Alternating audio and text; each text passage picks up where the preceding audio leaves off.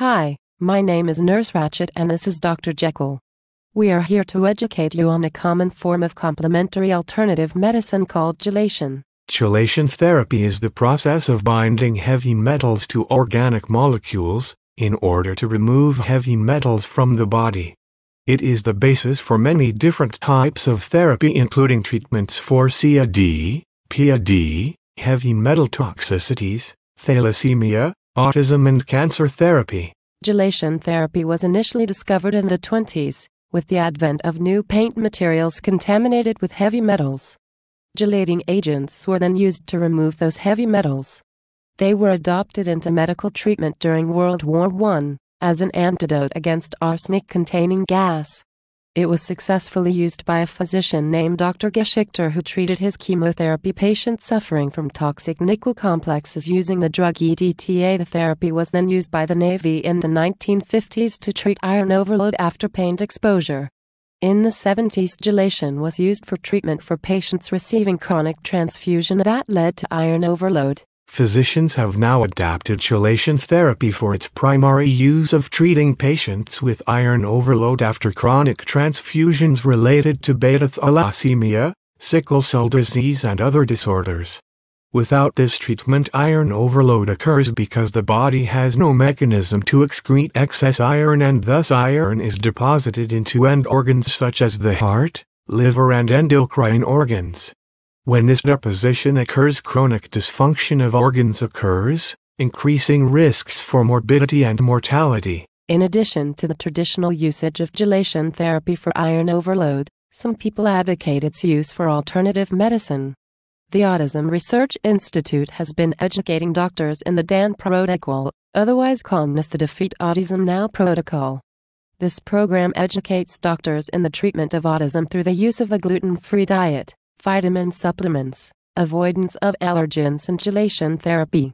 The chelation therapy is currently approached through the use of holistic chelating agents such as vitamin E, B6, truerin, glutathione, which help the body to remove mercury. Vitamin C intravenous drips also appear to help children and adults with mercury overload. A comprehensive treatment plan for chelation over 90 days is around $600. Compared to the inestimable cost of your health, it's a small price to pay.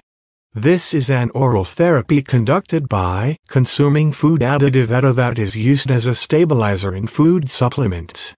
Because of concern that long-term use of ETA might result in depletion of certain elements, most physicians recommend that a potent vitamin and mineral formula be administered during treatment with ETA.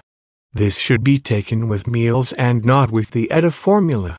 Also, because ETA binds to nutritional as well as to unwanted metallic elements, it is most effective when taken on an empty stomach. For example, 1 hour before, or 2 to 3 hours after a meal. Chelation can be used in addition to other therapies to help aid in the recovery and treatment of cancer, diabetes, cardiovascular disease, neurological diseases including MS, MD, and Parkinson's, liver and kidney disease, dementia and Alzheimer's, immune deficiencies, osteoporosis, tooth loss, and even hormonal imbalances and premature aging. In addition, one accepted use of chelation therapy as discussed in healthcare literature is to remove toxic metals such as lead, mercury, cadmium, aluminum, and arsenic from the body. These metals can be relatively toxic even at low levels. Once in the body, these toxic minerals bind to important organic molecules such as enzymes, preventing them from being useful in the body and carrying out their job. They often bind to sulfur atoms within an enzyme or within a peptide hormone like insulin, which normally binds to zinc.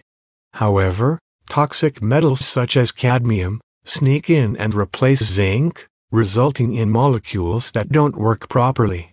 All of these toxic metals can affect the cells of the brain, the endocrine glands, and many other organs and body systems.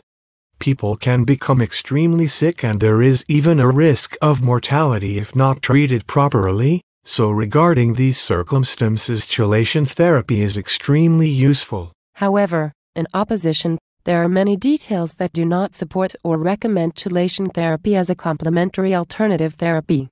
Participating in chelation cleansing without following a proper diet and nutritional regimen, individuals can deprive themselves of trace vitamins and minerals that are extremely important in the body and are needed for metabolic processes.